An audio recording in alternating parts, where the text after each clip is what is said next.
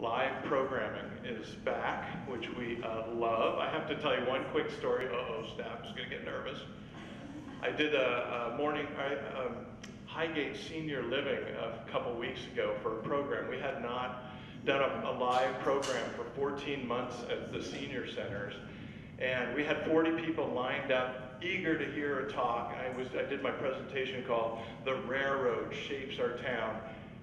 I don't mean to put pressure on you, but 40 people in the audience all spontaneously started singing, "I've been working on the railroad." So I don't know if we want to do Home on the Range or what we want with Barbara today. So I have one other announcement to make. We have been raising support funds to do what's called our landscape project. This is our 50th anniversary as the Western Heritage Center. And we had to raise about $106,000, and we actually reached our goal this year. Just in the last couple months, we've had large donations from Stockman Bank, Western Energy, from the John Jernberg family, and on, and dozens of other folks. So we hope to break ground to clean up the last vestige of lawn here at the Western Heritage Center in September of this year. So we'll have kind of beautiful patio as we have out in front. We'll stretch it all the way around the back side on the side here, and you'll see that progress as you continue to come to programs. So I just have a shout out for Lauren Hunley, our community historian who's over there, and Cecilia Gavinsky, our archives collections manager, whatever your title is, sorry. But the two of them were instrumental in working with Barbara Van Cleve to get this exhibit up. Cecilia hung the exhibit, and I wanted to make sure that Cecilia got a chance to introduce Barbara to you today. So without further ado, Cecilia Gavinsky.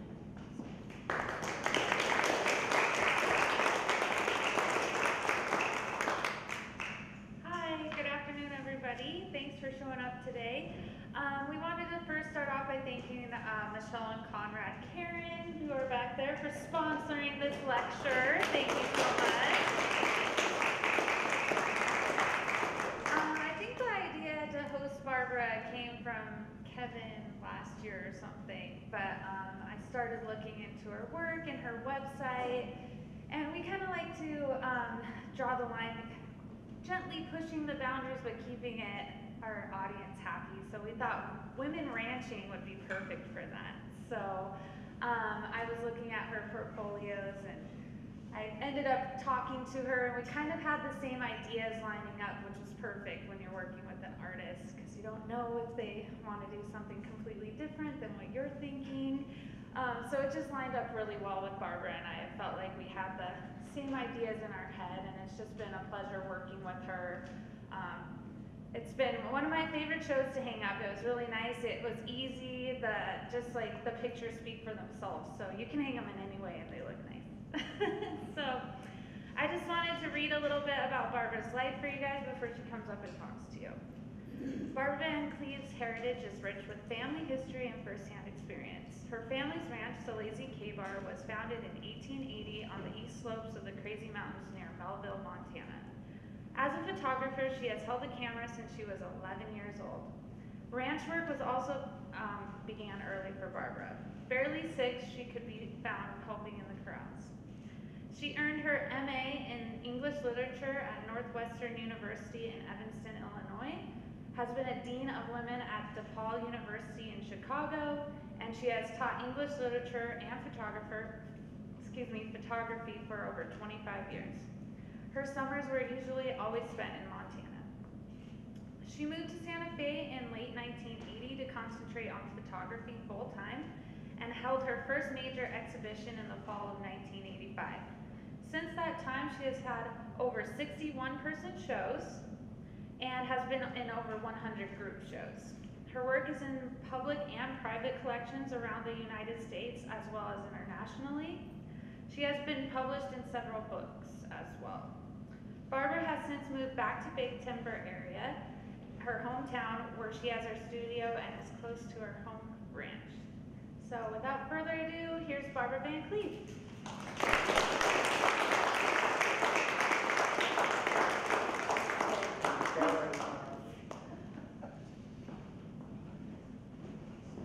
Gosh, after that kind of introduction, I should be tall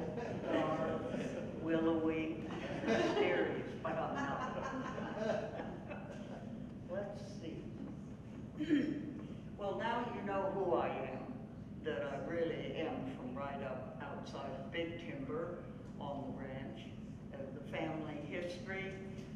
They're doing a documentary on me that's supposed to be a full-length documentary, feature length, and I am so proud because it's going to bring in all of my family history.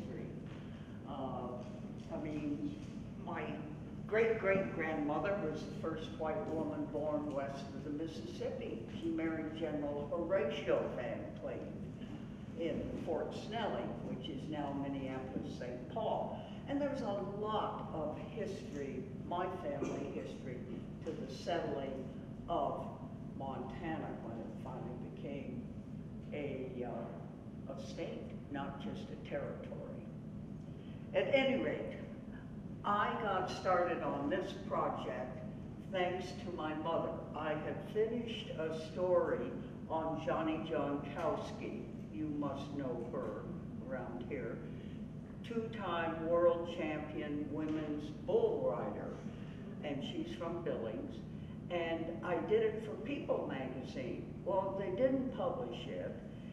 They rejected it, and I really never knew whether it was because I shot in black and white or whether it was just the quality of the story. I never knew. But I was grumbling to my mother about it, and she said, "Why don't you just shoot ranch women?" Well, that led to this project. And fortunately, it was kind of a word of mouth approach in terms of coming to different ranches. I worked from Canada, not in Canada, but from Canada through the Rocky Mountains through Texas. Had a little trouble in Texas finding some real ranch women because everybody, they wanted me to go to the wealthy ranchers who just showed top horses, but didn't do anything like out there roping, branding, you know, cooking for a crew, none of that kind of thing. So, and then they wanted to have me photograph women ranchers who were raising Angora sheep, mohair and things like that. And I said, no, that isn't what I want. So I finally found some Texans in West Texas. At any rate, this is how I came to this subject. And I really have loved it. It was wonderful. I made so many good friends. Unfortunately, since most of the work was done back in the 80s, many of those people have died, unfortunately. But I'm keeping going, staying in touch with the families. And you get, well, one, I'll show you a ranch girl because I brought some of those shots in here too. I thought she was going to go on ahead and be a veterinarian. She was raised on an outfit up outside of Polson. And last time I checked, she married a ranch boy. They were on the ranch. They had two little girls, and she was teaching them to barrel race. Well, we'll see. You know, time passes pretty fast. So let me get started here. One of the things I always said about ranch women is they have the best sense of humor. I think they have to. Here we have Elodie Bittner from down outside of Congress, Arizona. Elodie bought her cattle out of Mexico. They were pretty skinny, but they were hungry, and brought them up to some pretty good country in Arizona, fattened them up, and then sold them. She had a group of Mexican cowboys, vaqueros, who worked for her. But take a look at her belt buckle. Boss. But a good-natured boss. Okay. And here she is with a couple of her vaqueros there. Now this is a woman, I love this shot. It's a lucky shot. I get those every so often. I'm a black and white photographer, I always felt color was very seductive, kind of like, well, very seductive. And I liked black and white because you could concentrate on composition and design. Color led you astray. That was the problem. This is Fern Sawyer from down outside of New Mexico, the eastern part of New Mexico. She's a real hand. You could see the calf had just been roped. He's in the air, all 4 feet are off the ground because he felt that rope around his neck. Now, was Fern watching? No, Fern knew she was going to catch him. She's a heck of a hand. So, you look at her hand, sorry, I'll get the hang of this. Her hand is still out from having thrown the rope like that. She's headed to the fire. Just gonna drag that calf over to the wrestlers and let them throw him, branding and the rest of it. She was quite a hand. This also is in Texas. A young woman here, this is south of a little town, it's in West Texas. And they have a problem there with wild pigs that are just really pretty mean. And there's a problem with the feed and with the cattle, with these wild hogs. So there was a lot of hunting to kill them off. This young woman, I saw her 2 years ago. I couldn't believe it when I made this shot. This was in the 80s. I think it was 1988. She's just a young woman, newly married, pregnant, and when I saw her 2 years ago, boy, was there a difference. It was a seasoned ranch woman who's used to working outside, doing all kinds of ranch work, all kinds of ranch work. And she must have been, I'm going to guess, probably, how many years ago was that? 40? 50? She had a few years on her, so she's really seasoned. But it was beautiful to see. This is a ranch woman from northern New Mexico. I spent a number of years in Santa Fe building my career as a photographer. Unfortunately, at that time, Montana was not the place to build a career as a photographer, or really even as an artist. It is today, fortunately. But at that time, it wasn't. And so I was in Santa Fe, which was a mecca for photographers, particularly black and white photographers. And this woman, Gretchen Samus, had a ranch outside of Cimarron, New Mexico. She was a worker now, no two ways about that. There she is, just stopping for lunch. Now, I photographed this because, let's hope I hit the right button. Oh.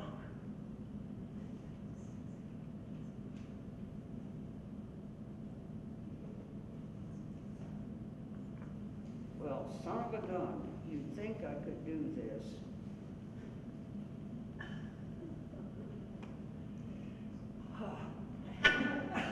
At any rate, look at the stove on the left, on the right, the old wood-burning stove, and there is a partial pot of coffee there, which, if you know anything about ranch life, you would say, oh, well, she must have started that stove, heat up the kitchen, make the pot of coffee.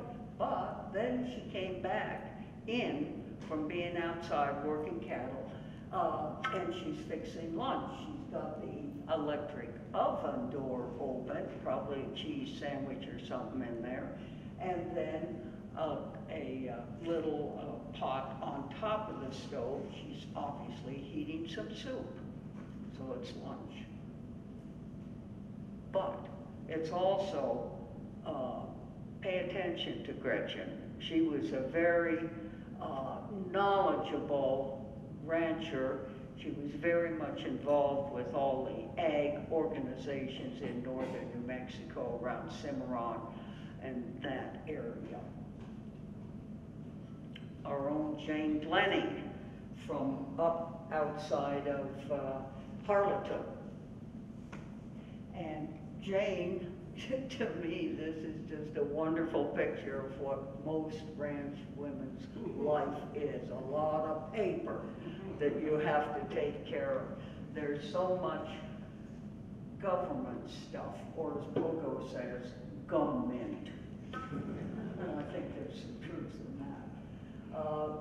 Jane is no longer with us, but I love the fact that she's got a saddle in the background there. A new saddle. Wanted to take good care of it.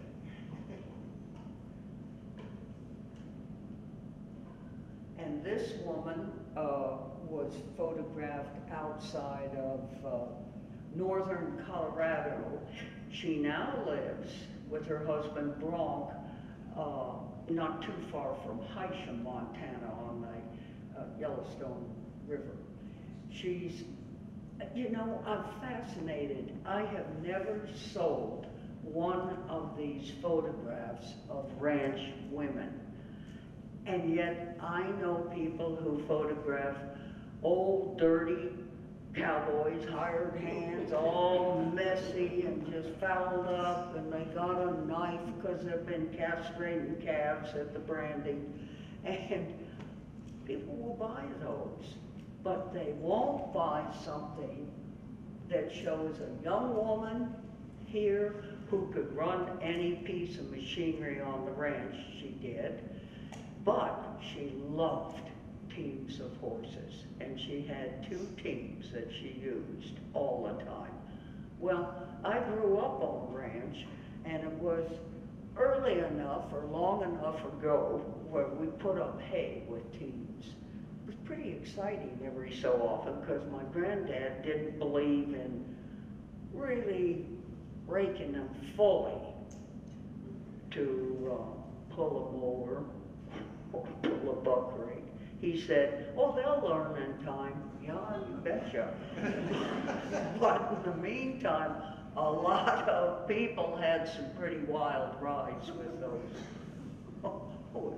horses and that piece of machinery. I remember one day, you know, the seat on the mowing, the mower sat up real high, and there was really nothing except what you did to raise the mowing arm. And this young horse of my granddad's got a little excited on account of a jackrabbit not flew up, but jumped up between his legs. And away he went, and the guy on top just finally bailed out because he figured it'd be safer to be off than to be on. And that horse went around this huge field and sycamore up and down and up and down. And I thought, boy, I hope all those rabbits and everything else is out of the way because they're going to be maimed if they are. It was very exciting, and teams were wonderful. If any of you have read my dad's books, 40 Years Gatherings or Day Late and a Dollar Short, well, in 40 Years Gatherings, there's a real tearjerker of a story called Cody and Terry. It's about a workhorse team. It's true. But have a box of Kleenex when you read it. That's all I can say. Jane Glennie again. You know, she's prepared, she's not fancy. Most ranch women are not fancy when they're dressed for cold weather, for doing the work. You put on what you've got, as long as it still does the job, and you're using it. This is Melody Harding, the young woman I showed you earlier.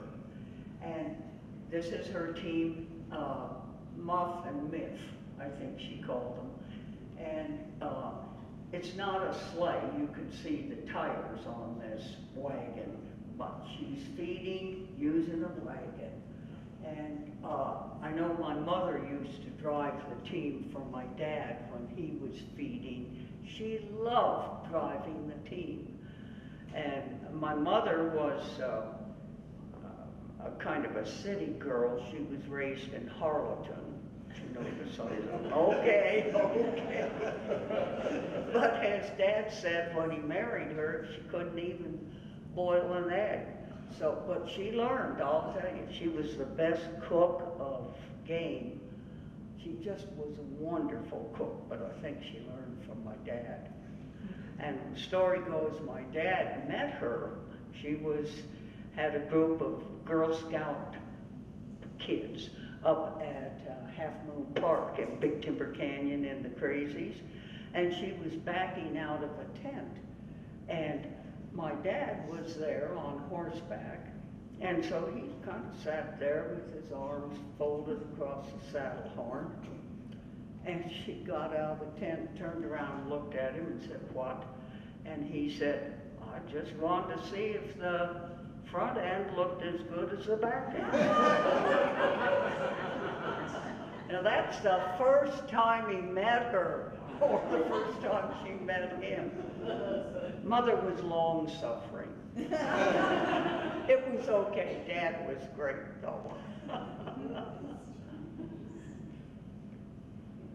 Here is Melody again using a backhoe, and her hired man is helping her in some way with the bucket, but she could use any piece of machinery, and I admire that because I never learned how to use all the big machinery on the ranch. My granddad knew how to use, he was a heck of a horseman, but he knew how to use all the cats he had on the ranch to move the snow, make sure he could get the feed to the sheep, open it up enough. And a lot of ranches were built on sheep. You had two, usually twins. You got two shearings. Oh, you didn't have that with cattle. But when cattle prices were down, sheep were up. And when sheep were down, prices were down, cattle were up. So a lot of ranches, good ranches today, were built on sheep. And now they've moved to cattle and they don't want to talk about sheep. I don't quite understand that, but you know, that's just the way it is. Old-time milk separator. When I was doing this project, I think I had, excuse me, 50 women. Only 3 of them had milk cows. I was stunned. I thought everybody had a milk cow, but that isn't true anymore. It's just a little too easy to hop in the truck or send the kids, or when you go pick them up from high school or whatever, you can get your milk at the store. But we milk cows. My brother and I milked them. My mother said she was never going to learn to milk cows, or your father wouldn't get home from getting parts in town. So mother didn't milk, but we did. And of course, I love just fresh milk. The heck with the pasteurized stuff. It's much better just out of the cow. Really, it is. I think it's healthier for you, too. Now, this deals with an angle in shooting. When somebody is short, and I know all about that, it helps if somebody photographs you from a low angle, because it makes you appear taller. Now this woman not only was short, she was a lawyer, she specialized in land and water rights, and she was a member of the family of the well-known CS Ranch in northern New Mexico. Boy, doesn't everybody want a lawyer in the family if you're a rancher who specializes in land and water rights? You betcha. This is another member of the family, a younger one, who was training the horse part of the operation. And they raised a number of horses. There was a quarter horse thoroughbred cross called Appendix. There was a lot of horse racing in New Mexico at that time. So they were raising and selling horses for that particular purpose. And she was helping to train them from the get-go. Another important thing to me was always to make clear that these women were mothers when they were mothers. And what you had, what I grew up with, well, those who had babies had to stop, take a break and nurse the baby, do whatever had to be done. Now this young woman was a crackerjack roper in the family, and they had her roping all the time at the brandings.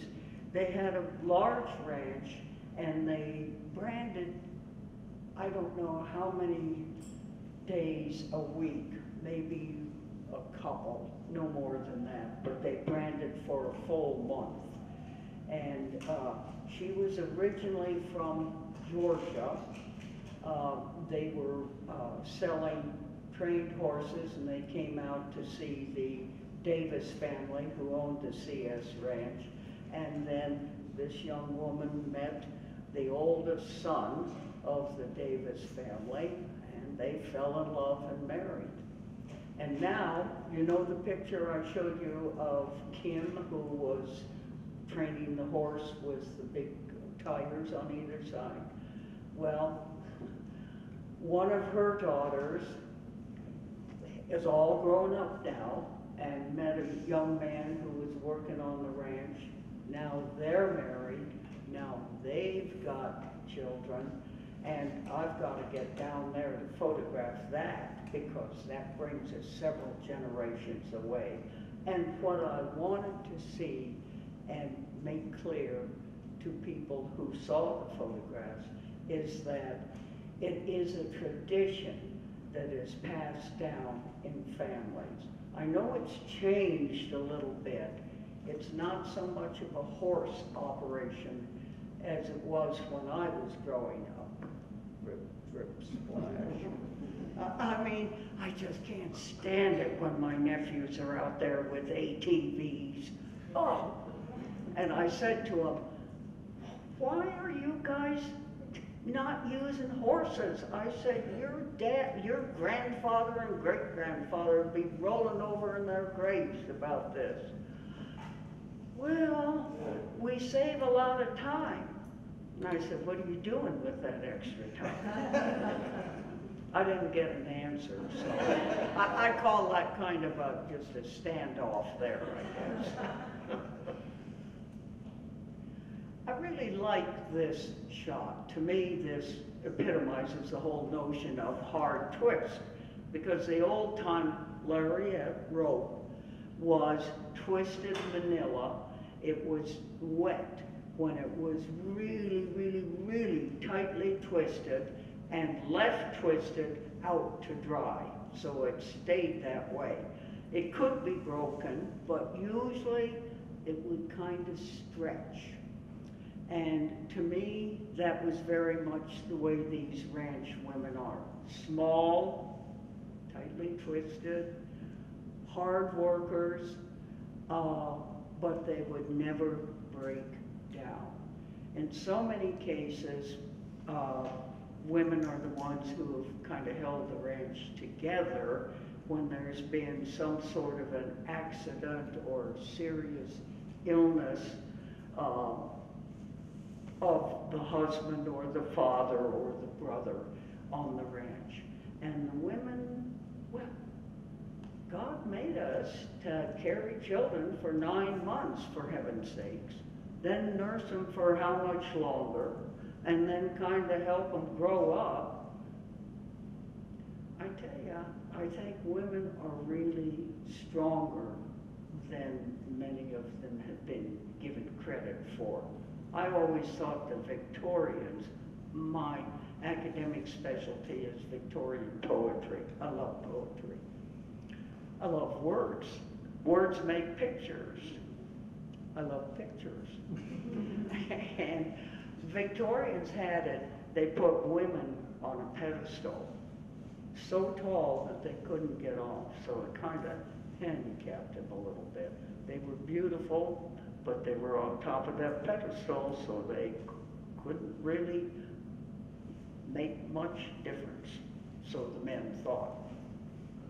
I'm not bashing you men, I don't want to do that. But I do think the treatment of women was unfair in that time, and I think to overlook what the contributions were of women ranchers has been bad, to put it nicely, just bad. So I hope when people see these pictures of women ranchers, they will realize what they have done and how good-natured they can be about it. As you saw Elodine in that first photograph, laughing happily, they all laugh. They all have a good sense of humor. And so here we see this hand. She's got a little knot in her reins, so if she drops them, the reins will only fall on the neck of the horse, not on the ground. And it's clear it's a woman's hand with the shirt, the blouse you see too. But nobody ever responded to that picture the way I did.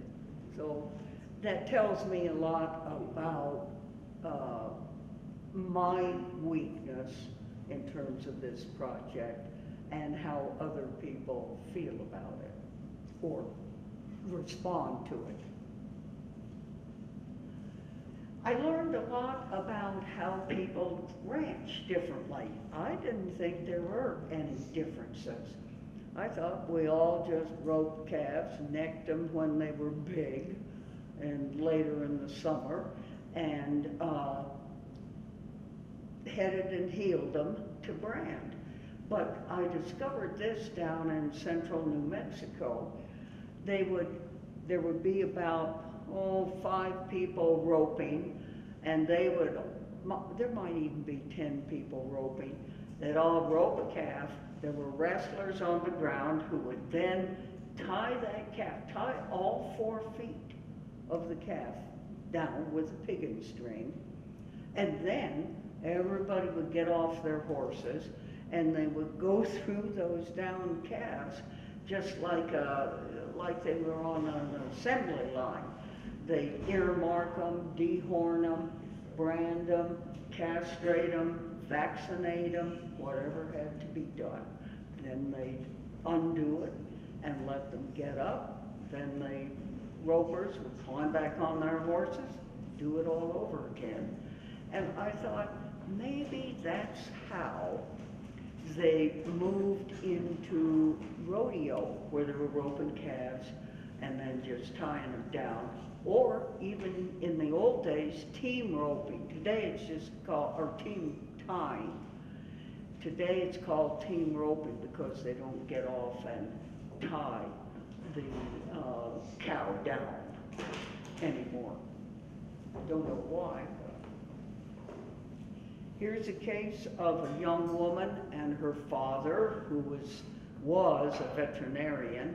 This is a cow that's had a prolapsed uterus, which means she expelled the uterus during calving when she some extreme effort to calve. And so the father is showing the daughter how to doctor this cow, clean the uterus, put it back in, and then sew it tight so it can't be expelled again. But it was sewn with catgut so that would dissolve in time and not have to be removed. Uh, Lots of things. Here's a gal, a wonderful ranch woman down Colorado, 4 children, she and her husband. She could swear like a trooper. But she also had the best sense of humor. And it was just, she said she had her own priest too. She was a passionate Catholic. And here you see the rosary wrapped around the saddle horn. Well, she said her grandmother rode in that same country and lost something like 30 different rosaries that just came off and scattered around the country. But you know, a lot of people have died when, for one reason or the other, your horse goes over backwards and you are caught.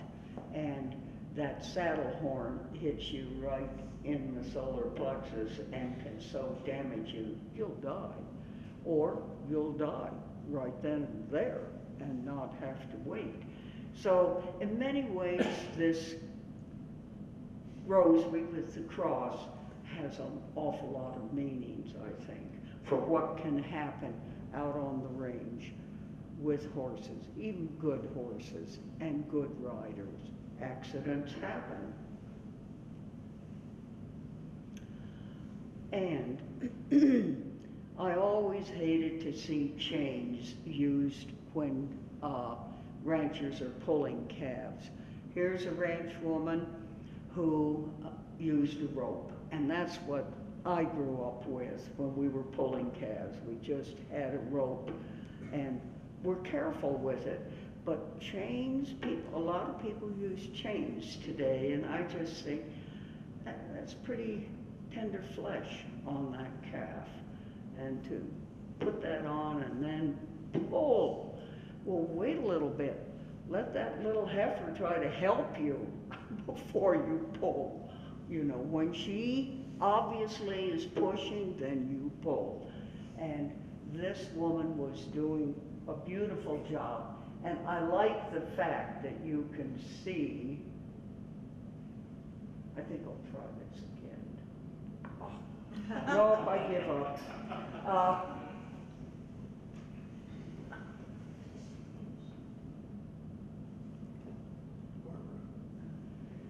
You can see the placenta, it's torn, and the calf is able to breathe as it comes out.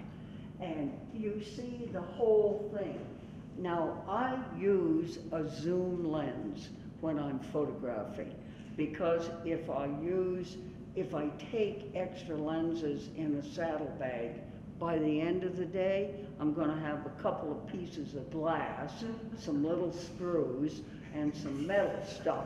And it didn't take me too long to learn that one. So I use a zoom lens. I use a 35 to a 200.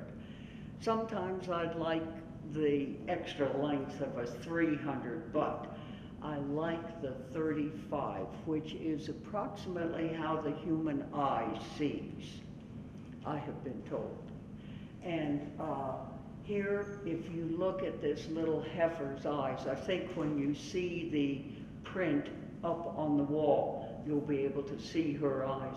If I had moved closer, she would have gotten up right then and there. And maybe something would have, either she would not have had the calf, or she would have expelled the calf so fast it'd have fallen, something would have gotten hurt, perhaps. But I love the shot. It just is about the start of another life, which is a beautiful thing. Many ranchers really feel that way, even though they are raising these calves to go eventually to market. They have to be fattened and of course then to market, but they still care about them. And you do your best to make sure those calves can live. Now, because I'm short, I learned how to crawl on anything to get extra height. This is in what's known as the Jornada del Muerto, or Journey of Death, area in central New Mexico. It's flat, flat, flat. And boy, it doesn't have a whole lot of feet. It's got a lot of chamiso, which is very much like our sagebrush here. But I crawled on top of the windmill. Not my favorite place to be, but I'll do anything for a photograph, I'll tell you that. So then I could get a look at the country. We could see that they were using railroad ties for the corrals here, and then you could see this woman rancher in the middle, Jane Kane, and then some other people off to the side. And you know, much as I don't like climbing on windmills, I love the results. This is Jane. We just saw her in the corrals. They had gathered cattle in the morning, just as it was getting light. She's got her shafts on, spurs. You know she was out there working. And then she was also helping to move cattle onto the scales, because they had to weigh them. The brand inspector was there. The trucks were there to take the cattle that the buyer wanted. The buyer was there. And then there were neighbors also there to help. So Jane was cooking, another ranch woman. And she had brisket in the oven though. So she was checking the brisket in the middle of helping outside too, which is typical. This woman, notice now she's in the back of a pickup. That's pretty close quarters, isn't it? With the horse there, and she's right in there with the horse, and the dog, Chica, is there. Just let me know what you want me to do, and I'll do it. This is quite a story. This woman had loaded, and she ranched, she and her husband ranched. He was an old-time Mustang runner, one of these guys that helped gather Mustangs and wild horses, gather them up, and then sell them. And, or maybe somebody would take a look at them, maybe some good bucking stock for a rodeo, something like that. But she was in an area called Grass Valley, Nevada, which is kind of central Nevada, a little bit to the north, but central Nevada. And it was pretty much surrounded, I guess they'd call them mountains, I call them hills. And it got cold when the sun set. And this was beautiful country, very good grass country. This is a woman named Molly Knutson. She came from back east. Her father was a military man, and she met a rancher back there who was selling horses, and she said, well, he was a bachelor when I met him, and he was a bachelor when I divorced him. I guess he really wasn't made for marriage, is what she was saying. And then Molly married this old-time Mustang hunter, Bill, who was a great guy. And the country was such there that the land was eroded. There would be fingers of hard rock and then areas that were soft, and it would erode away. I didn't know the country at all. I'd never been in there before. But I was gonna photograph on foot. And Molly said, oh, no, no, no, these cattle are not used to seeing somebody on foot out there.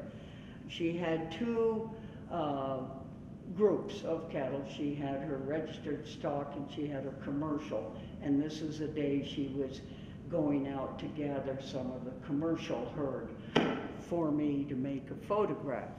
And I was watching her with my long lens, this time not a telephoto, not a zoom lens, but a telephoto 300 millimeter. And I saw Timmy, her horse, come over a hill, go down, and then I saw dust, a lot of dust. And then a little later, I saw Timmy come up and just stand there. And I waited and looked and didn't see any activity at all. And I thought, oh my God, something's happened to Molly. So she was just a little bit of a thing, maybe weighed 89 pounds, fully dressed, probably. So I went back, took her pickup, went over as best I could to try and get over there to find her.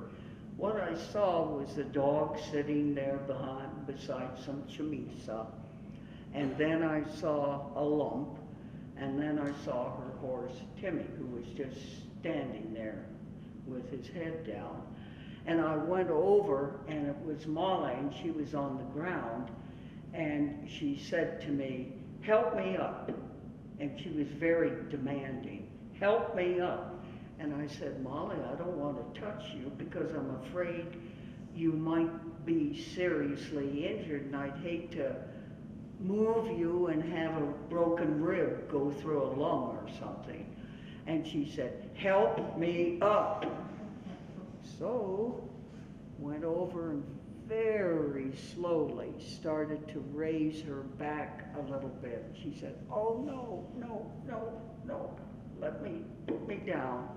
So I had another person with me.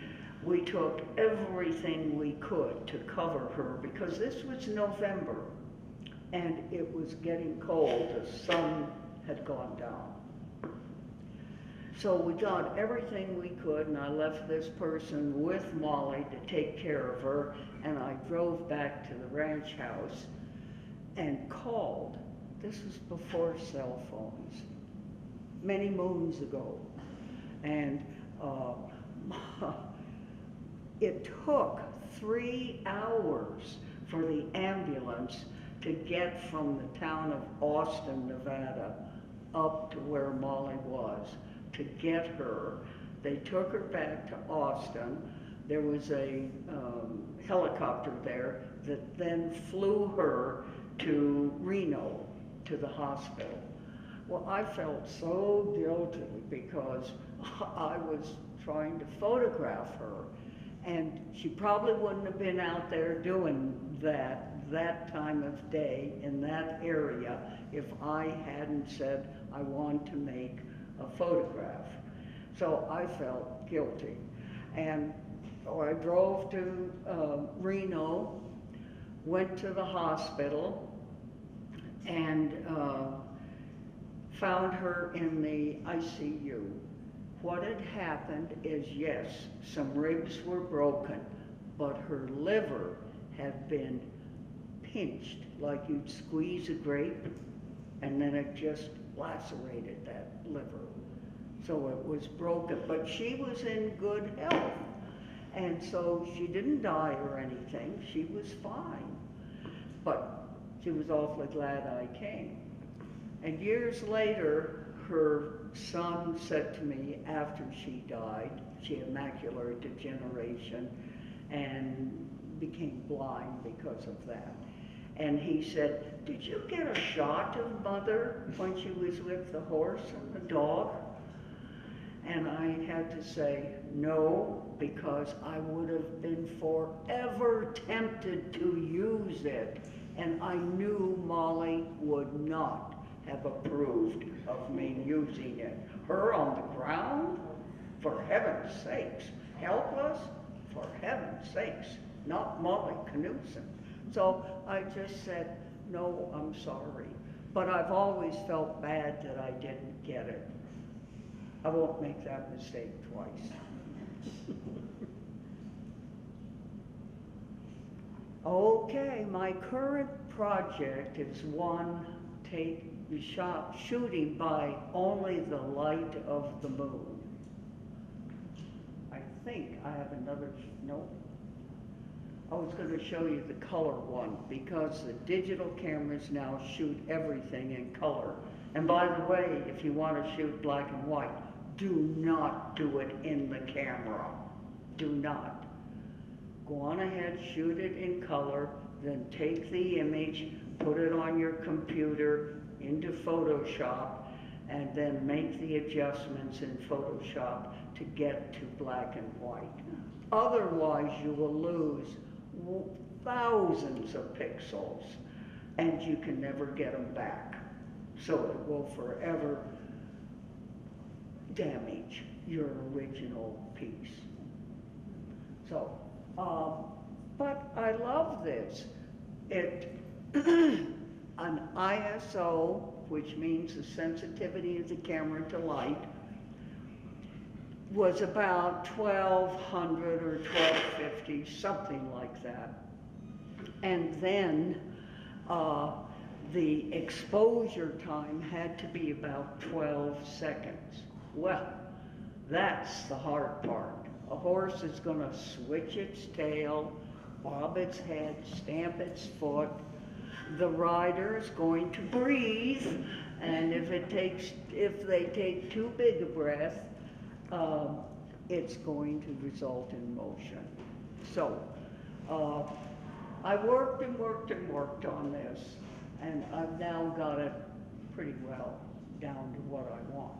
That happens to be one of my good horses, an appendix quarter horse thoroughbred cross named Miércoles. I like the Spanish.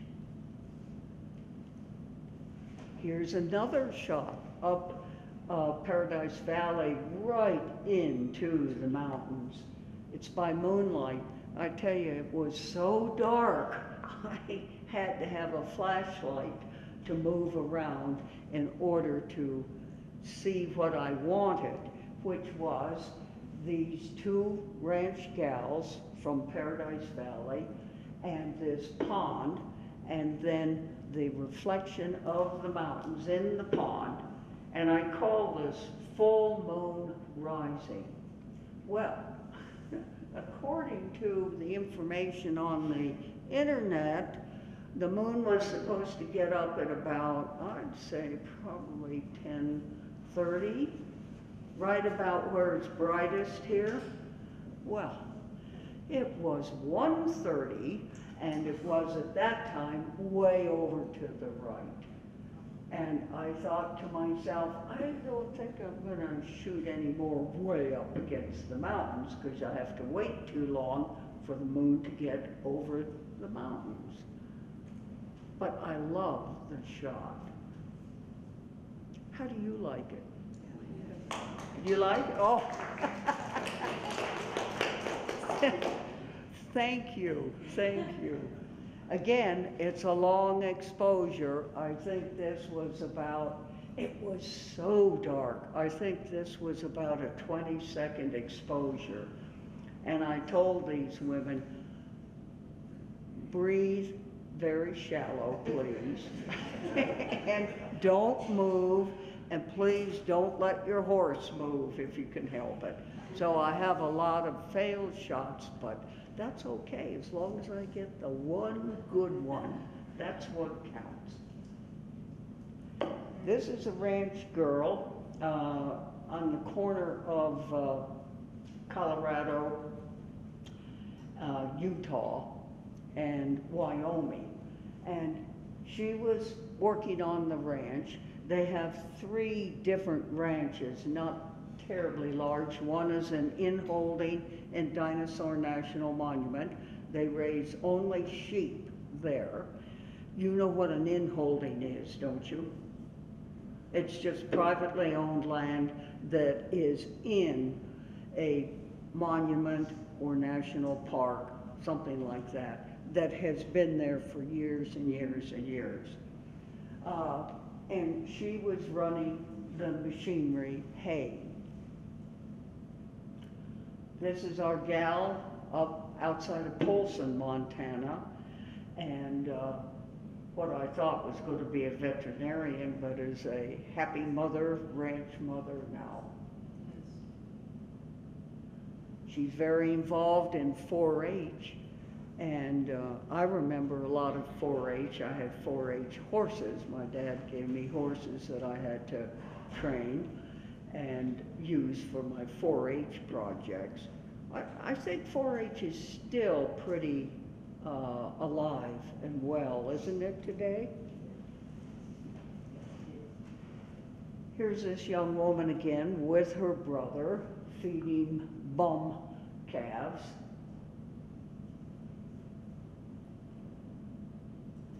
Here's another little gal, now married, the mother of 2 children on a ranch with her husband.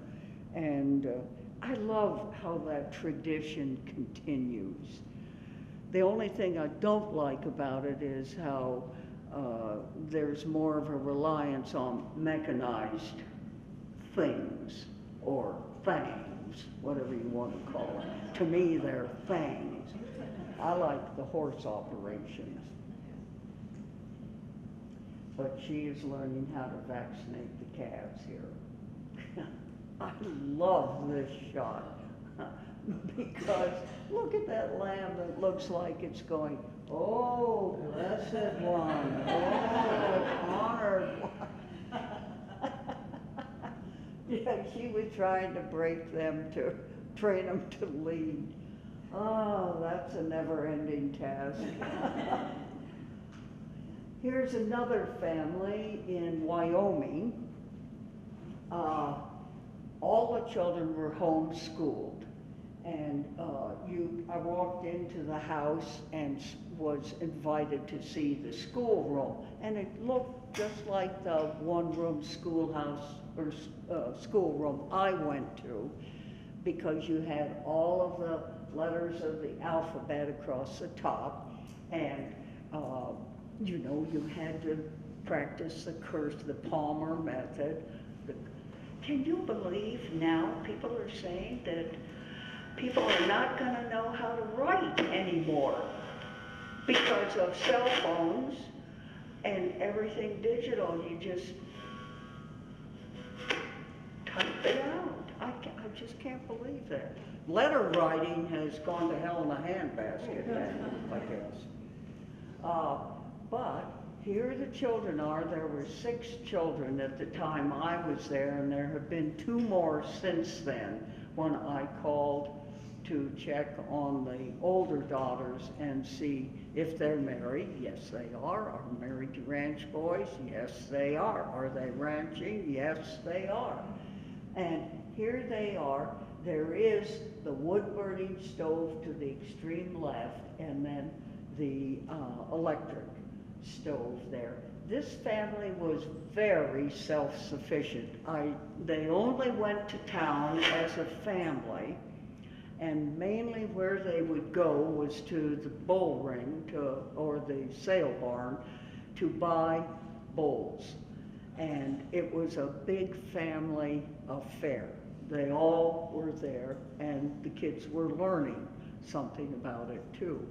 And I also think dating was pretty inhibited for the girls there because it was a family affair.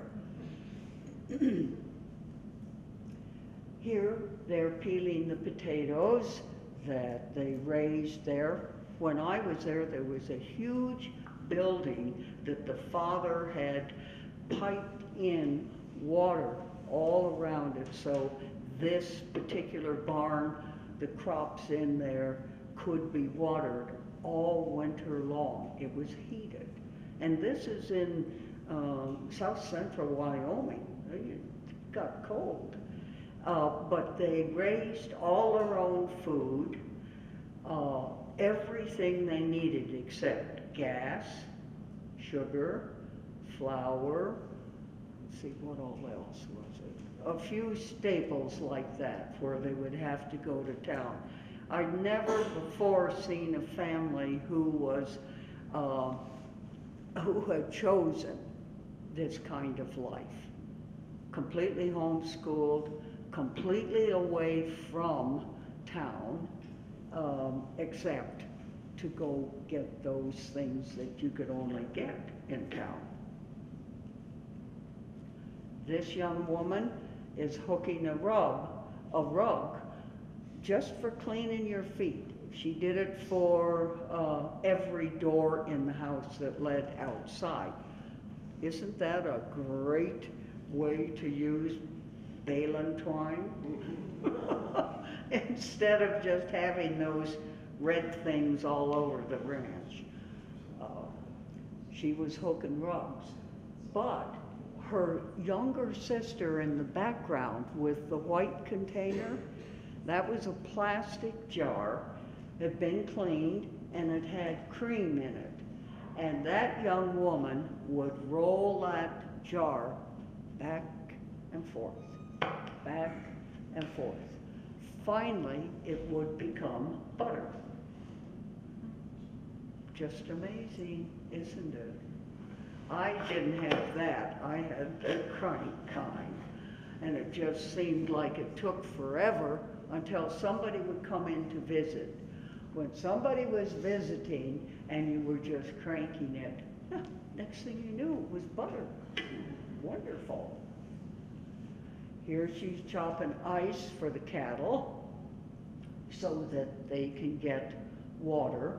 She and the rest of the family were out feeding hay. They also fed corn, cob corn, as a supplement to the cattle. But they just tossed it on the ground, which surprised me. I thought they would at least have put it in troughs so that the kernels would be saved. Here she's driving the team. Yes, they had teams of horses too. That's always nice to see. Yeah, and to milk the cow and the kitties happy as can be. And there are not too many mice around.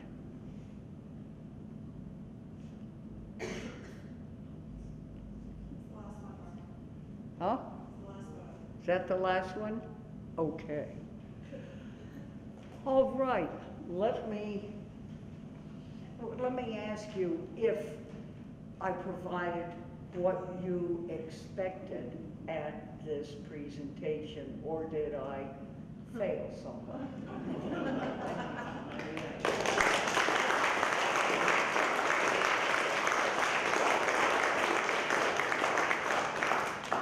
Thank you very much. Thank you so much. I am continuing this project because it's very dear to my heart. I couldn't draw, I couldn't paint, and we only had art for a half an hour, one day a week in the little two-room school I went to. And I wanted so badly to communicate to people how wonderful ranching was or is. And Life magazine came into the house, and I saw the photographs in there. And W. Eugene Smith did some documentary photographs. Maybe some of you remember the damage done to the Japanese children from the mercury in Miramata, Japan. There were children that were horribly contorted because of this poisoning. And he also did a wonderful series, documentary again, on a Kentucky midwife. And I thought, gosh, I could use a camera. And I asked my mother shortly before she died, I said, Mom, why don't you and Dad give me a camera? I thought, talk about humility. I thought she was going to say, because we wanted to harness your creative instincts. You know what she said? Because you begged for it. So much for that. But I did beg for it. And then a year later, they gave me a home developing kit, and I was off and running. I'm basically a self-taught photographer. Takes a lot of time, but you never forget the mistakes you learn. Because you learn. A mistake is not a failure. You learn. And that is not a failure. That's so positive. But I love photography, but I'm telling you, I have to pedal just as hard as I can these days to stay abreast of all of the changes in the digital world. That is a little bit challenging for me. I'm tech challenged. But anything in order to photograph what I want to photograph. Thank you all for coming and sharing this with me. I appreciate it. I'm going to be here, and if you want to ask me questions or you want to take me to any photographs and ask about those, I'll be happy to do that. I brought some books, the Hard Twist book, which is of women ranchers, not ranch girls, but women ranchers. That's here, will be available at the store here. Thank you so much.